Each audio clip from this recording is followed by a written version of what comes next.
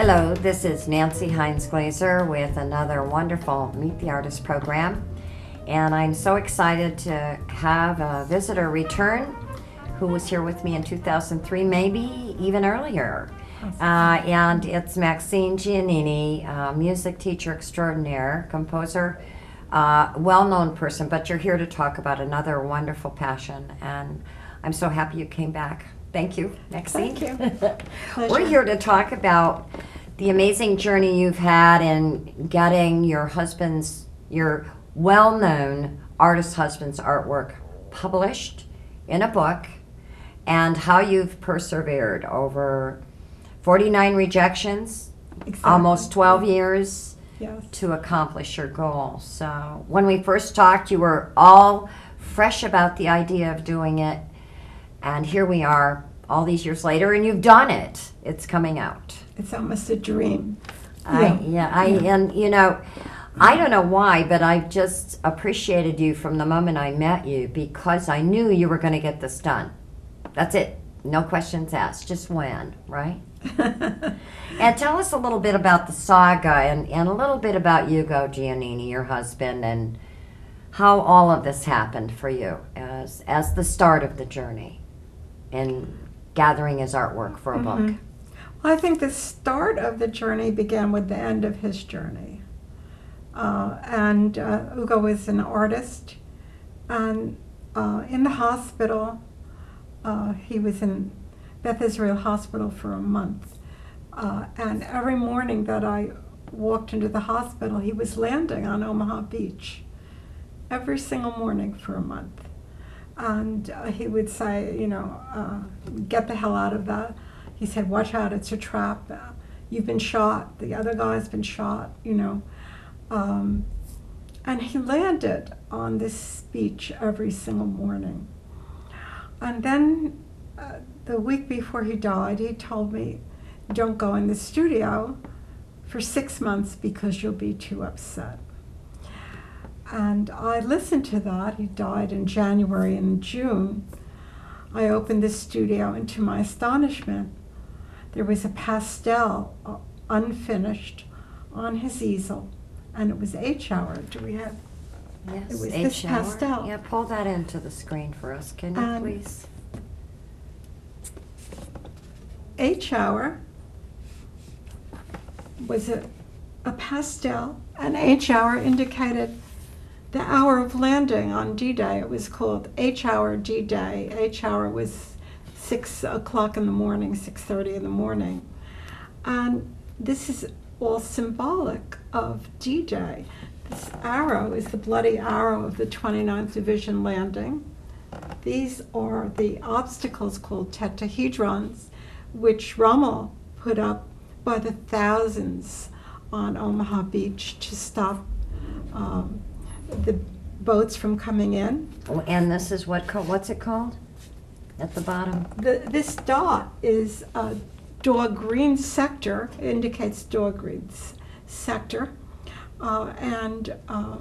This whole work is a symbol of his landing on, but he did that while he was on oxygen with no breath left at the very end of his life.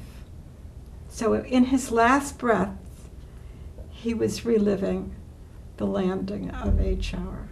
And that got me wondering about the impact of World War II on my husband. In addition, he made about 15 works, all using symbolism for the invasion. And these were contemporary, enormous works hidden in his studio.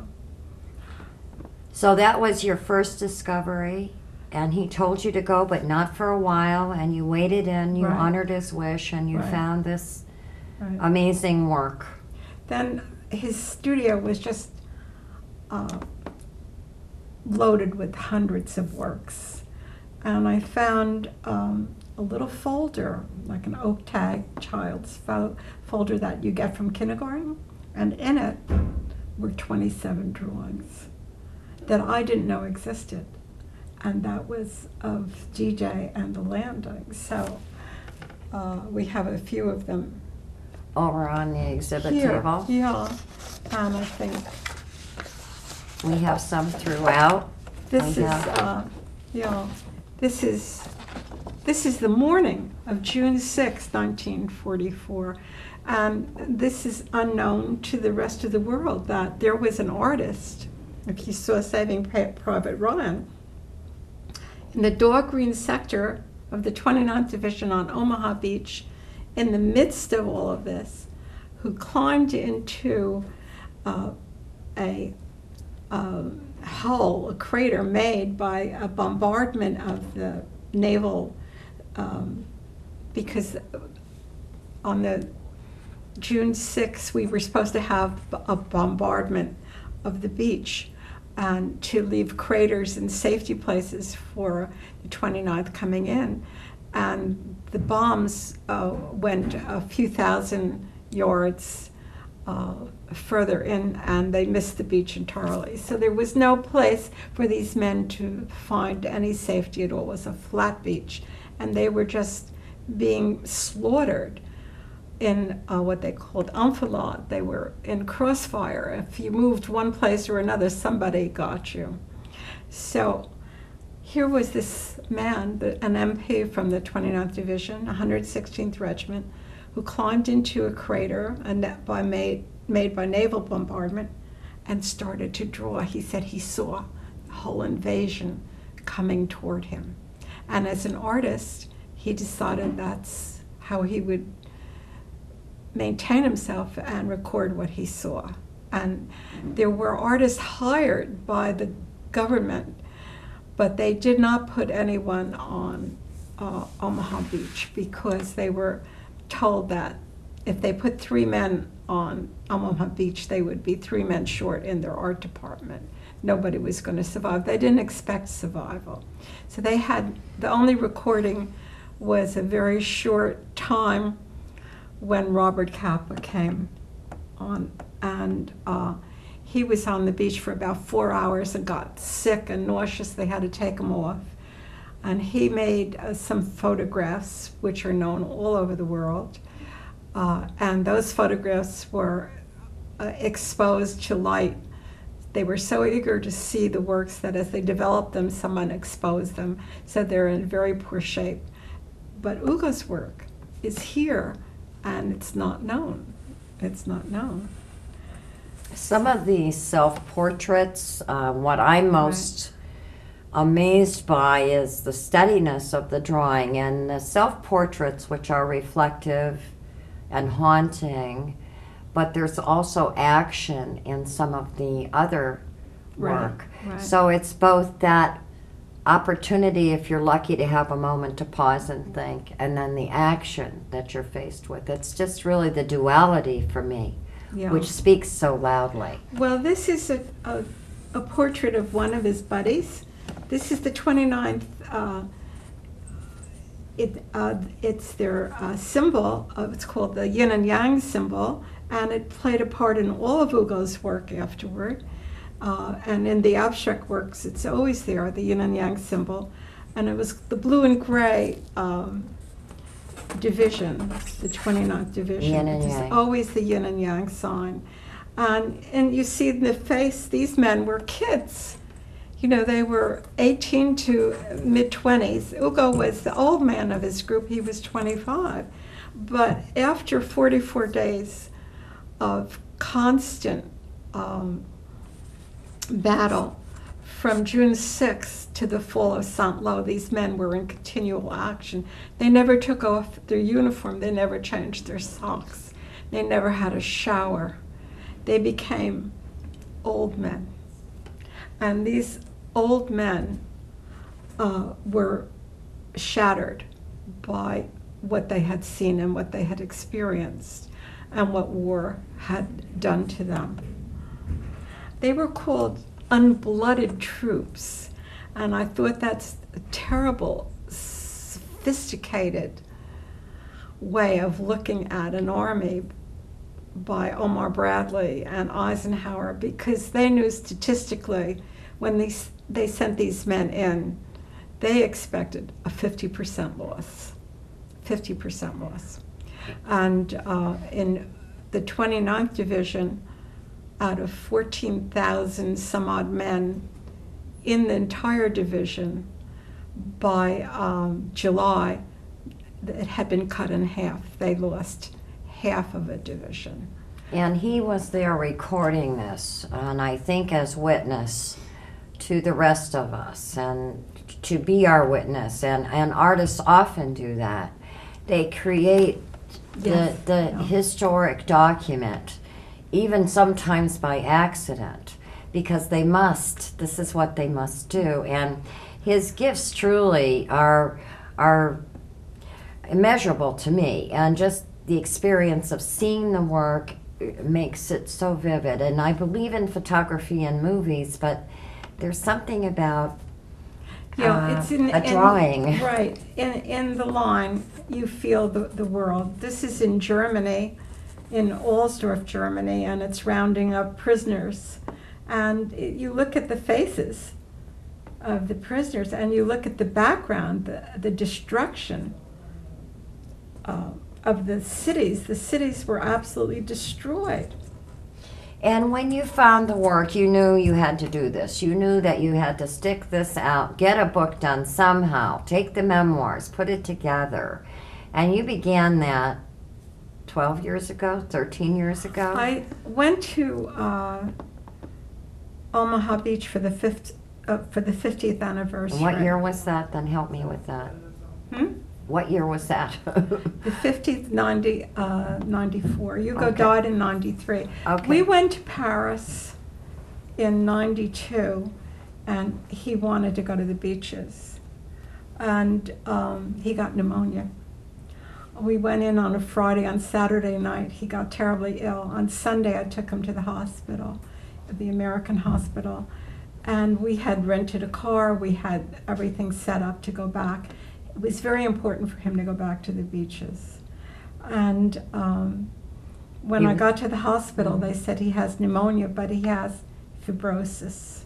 And that was the first discovery. time we got the Now, bad you news. wanted to read a passage, I think, of the book. Could you do that for me now as we go out for a break? Would you read just a moment that you had in mind? I'd love to. Well, this is the beginning of the book, and I call it The Haunting. Perhaps one would expect to really know and understand one's mate of 37 years. What secrets, what silences could there be after all that time? What hidden events, buried emotions, forbidden topics could be explored? What conversations were lost in the petty pursuit of daily life, the children, the house, the job, the friends, our families, the rush of the holidays, the struggle to survive? How is it possible not to know and comprehend what happened to you and to the men of the 29th Division? The chasm that existed between a war veteran and a civilian was enormous. The difference in age, you at 25 and in the war, and I, 15, a teenager in high school, gave us completely different perspectives. Then there was the silence, the unspoken. You were not alone in your silence.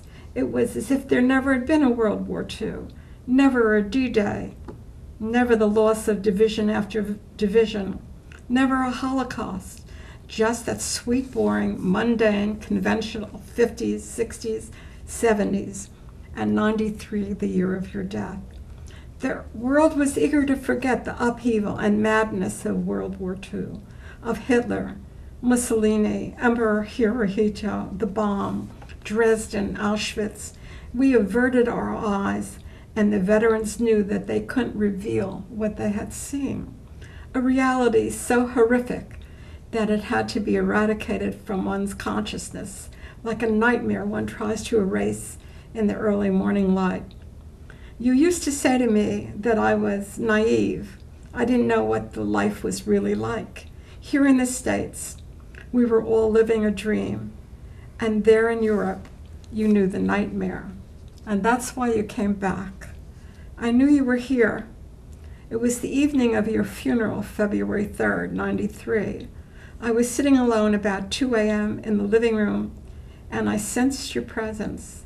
I know it sounds a little nuts, but you were here, and you made me understand that I had to tell your story, to write the book that you intended to write, and to be sure that the story which is yours would be told. Thank you, Maxine. We're going to go out for a break and talk some more when we come back. Okay. It's pretty moving and powerful. And we're going to just talk about the excitement of you getting this story out there. Stay tuned. Don't turn that dial. Come on back and listen to more with Maxine Giannini about her husband's work. Ugo Giannini, famous, world famous artist.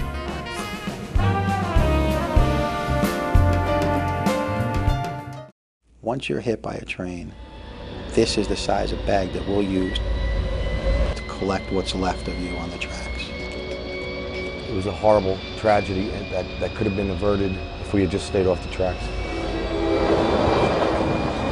I don't want to have to be the one that has to go tell your parents that you're dead. Make the right choice. Stay off the tracks.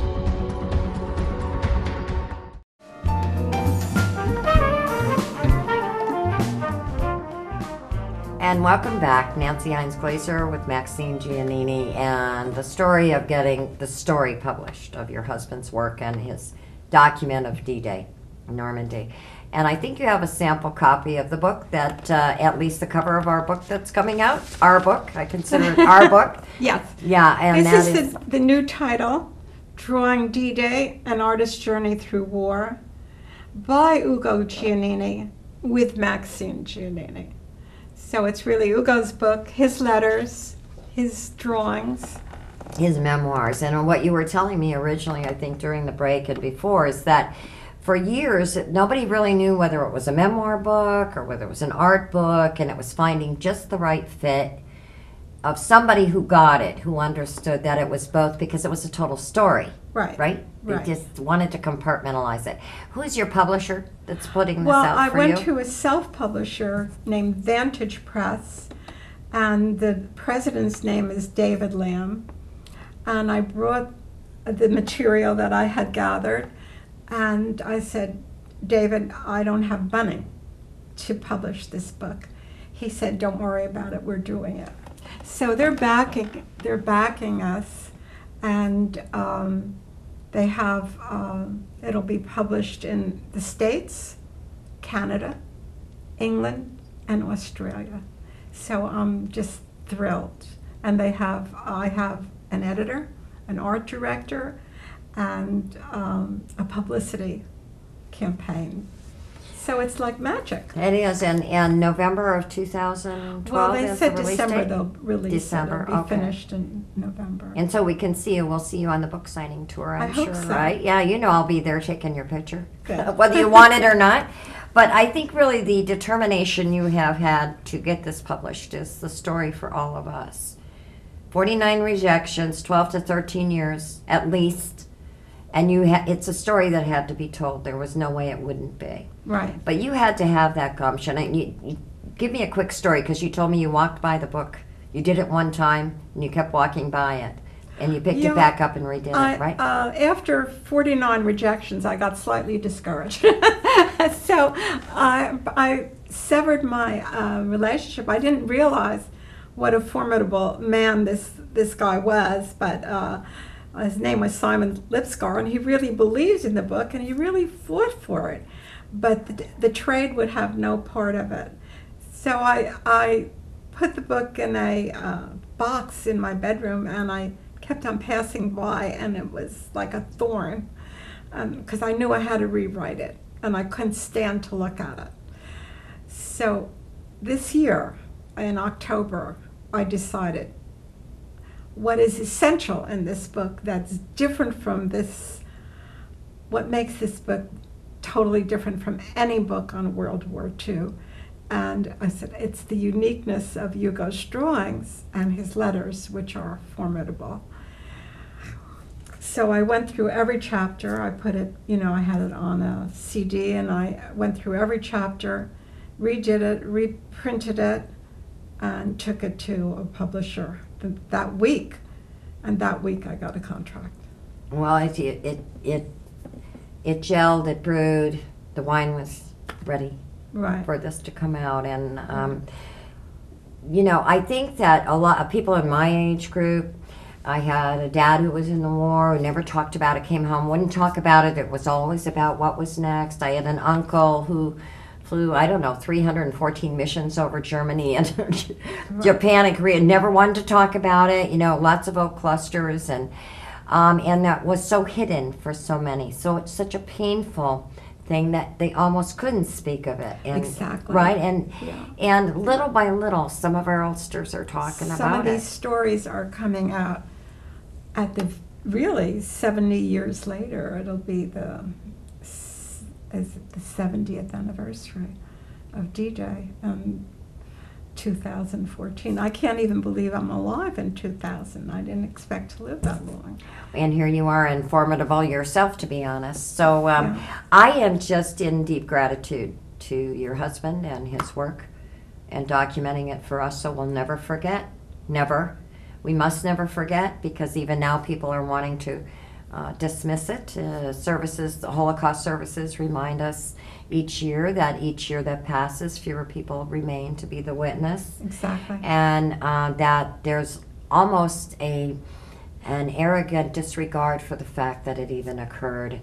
And we just can't let it happen. I won't let it happen myself, but certainly you and your husband are a testament to the fact that it happened and it was in your life. But I know your family's been totally invested in this and watching you go through this. And what was it that it was just that the story must be told? Or did you get up every day and say, oh, geez, I just can't, but I've got to? Did you do a struggle with yourself? Yeah. You know, it was the ultimate procrastination. I didn't want to do it. I never saw myself as a writer. And then I was convinced I wasn't, based on all of those projections. But somebody believed in you. Yes. So your publicist believed in you, right? For Regardless. sure. And Yes. now his work has also traveled the world, the original works. And Well, the first exhibition I had was through the State Department in Paris for the 50th anniversary, and then through headquarters in Germany, Hamburg, Germany. I made arrangements to show the Giclées for the 50th anniversary, and I've been back many times since and had many exhibitions. An exhibition for the opening of Overlord, which is also the first monument to the 29th Division and Omaha Beach. Was called, the whole operation was called Overlord, and then D-Day. And then I know that you had an opportunity to be in Washington. I think that was in 2008, and Ernest Borgnine at the time was honoring the big Memorial Day, if I recall, and so there's a real effort to constantly make sure we don't forget. I met you and then went to an event, and I saw the woman who was made famous by the cover of Life magazine, Oh, right. and Edith Shane, who Right. was the nurse who was kissed by the sailor, and so you've made it real for me. And you know, and it's my father-in-law, it's my dad, in their memory and their honor, and my uncle. And I want to give a quick shout out to a friend's dad who's 92 and still going to college. And his name is Harold Denzis, and he's a veteran of both World War II and Korea. Wow. And so they don't call it the greatest generation for nothing. But mostly I'm just, I get excited when I see the work, because it's truly a demonstration of his talent. He was director of art at Caldwell College, or if I understand, for quite a few years as well when he came professor, back. Right, Professor. for many, many years. And I think what's fascinating is that the uniform, the stance, the uniform of the Germans, this is Saint-Lô 4 kilometers. These are drawings in real time. They're not memories. Right. They were done on the spot as it happened, and they capture the whole essence of those moments. And he dates them. So this is July 44, 29 France. Saint-Lô sector, right. July 44, France. Right, and the 29th Division was in combat on front line for 244 days. And they were replaced, 14,000 men, by 20,111 men. You know, so it was, General Gerhardt was said to have one regiment in the hospital, one regiment killed, and one regiment on the battlefield, but actually he destroyed much more than that. We have 1 minute left. I want you to give our viewers something that they can take away from your experience in a minute. Can you do that? That's a lot to ask. For something that's taken 12 years and 49 rejections, do you have a thought personally that came to you as you did this and you were done with it? When you got it ready and they said we're going to publish it, what did you feel like? Well, I feel enormously grateful to these men who gave everything that they had to do a job, is what they said. What they really did was to save humanity.